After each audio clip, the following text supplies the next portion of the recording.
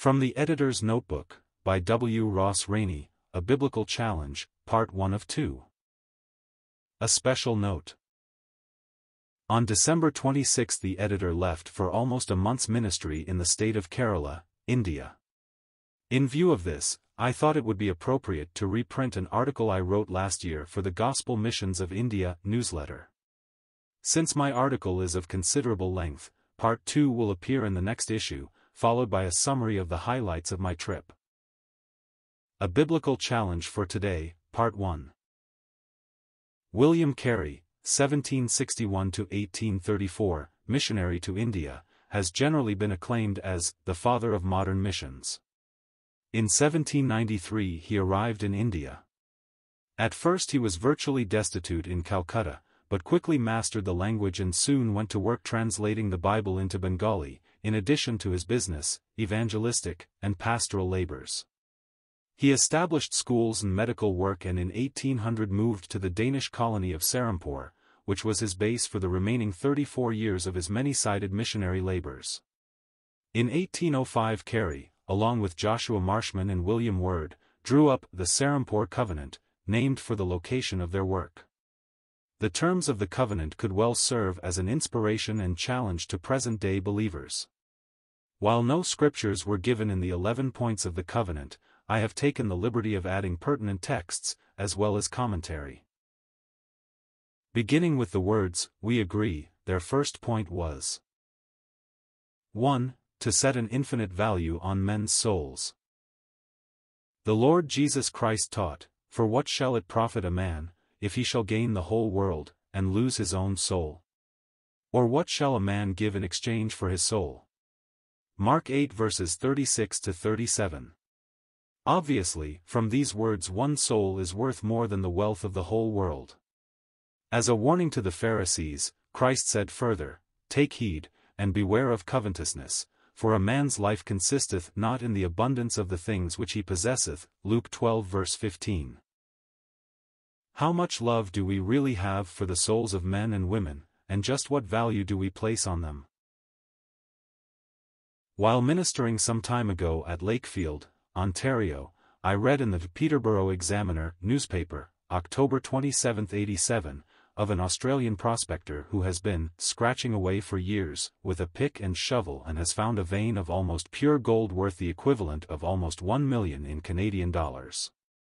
Ray Hall, 62, struck gold near Tennant Creek, about 1,000 kilometers south of Darwin, in an area worked by Chinese gold miners in the last century.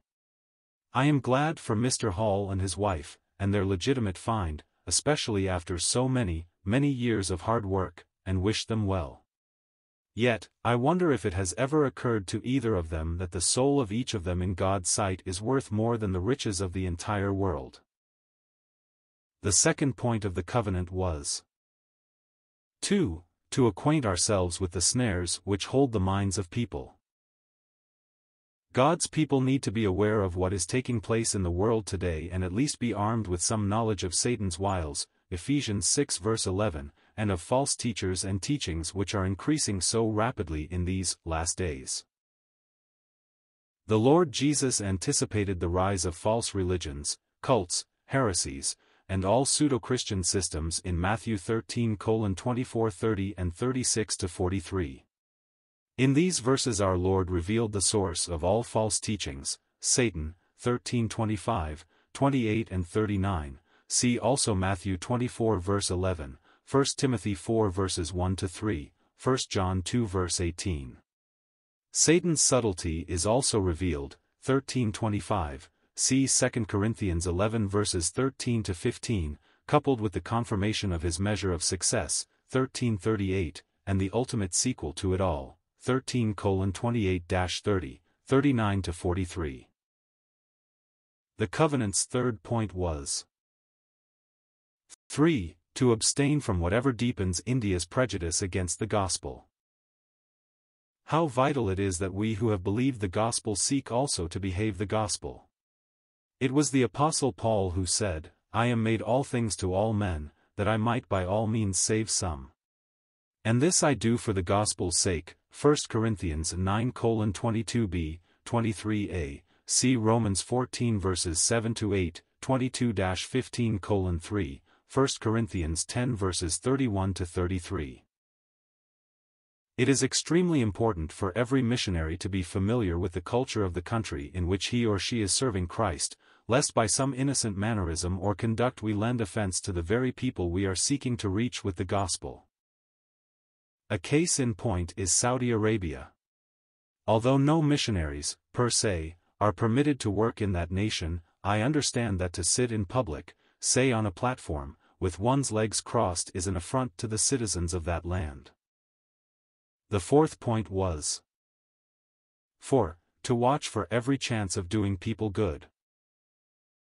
In Galatians 6 verse 10 Paul exhorted, "As we have therefore opportunity, let us do good unto all men, especially unto them who are of the household of faith," see Ephesians 2 verses 8-10. The Apostle Peter tells us that Christ has left us an example, that ye should follow his steps, 1 Peter 2 verse 21, while Dr. Luke summed up much of our Lord's life and ministry in the words from Peter's sermon in the house of Cornelius, who went about doing good, Acts 10 verse 38. Dr. Donald K. Campbell, the current president of Dallas Theological Seminary, has rightly said, "Christians have a measure of responsibility to all people to do good, when the occasions arise." When Jesus fed the 5,000, both saved and unsaved participated.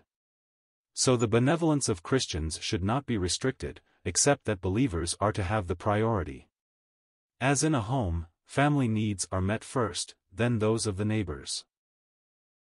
This passage then speaks clearly about Christian social responsibility, but it should be noted that it is addressed to individual believers. The church is not an agency for social work, though individual Christians are charged to minister in this way as they are able and have opportunity. Cf. Romans 12 verses 17-21, the Bible Knowledge Commentary, New Testament edition, page 610.